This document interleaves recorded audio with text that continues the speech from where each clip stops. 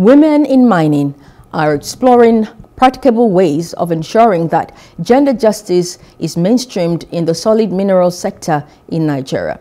This was the main thrust of a 3-day capacity building program for artisanal and small-scale miners in Ekiti State, organized by the association.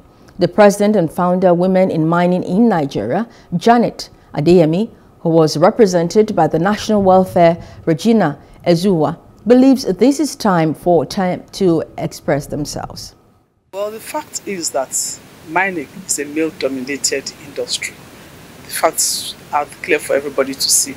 And the women that are there in the higher strata are very few, and the women that are in the lower strata are equally very few. So the essence of our being, our existence as an organization, is to ensure the gender mainstreaming in this sector, and to also inform and educate young girls that there is an opportunity for them in the mining sector. The outcome of the program is to teach young women and those engaged on safer mining techniques, how to protect themselves and how to go about it in a manner that will provide for sustainable development, yet keep them safe. State Coordinator Dr. Yemi Ajisafe says Ekiti is richly endowed with mineral resources in commercial quantity and is hopeful that mining activities in the state will be a prominent feature. The aims of this association, Women in Mining, is that we want to look at the empowerment, the employment and empowerment, and the advancement of women in mining sector.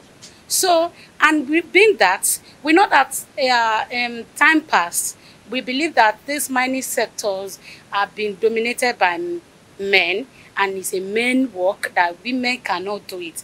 But we can say that all these women are involved day to day as artisanal or any other part in it. So by bringing this organization and by bringing this summit or training, is for them to know their rights and to know where they can go and to know what they can get from mining without being short-changed or being pushed aside.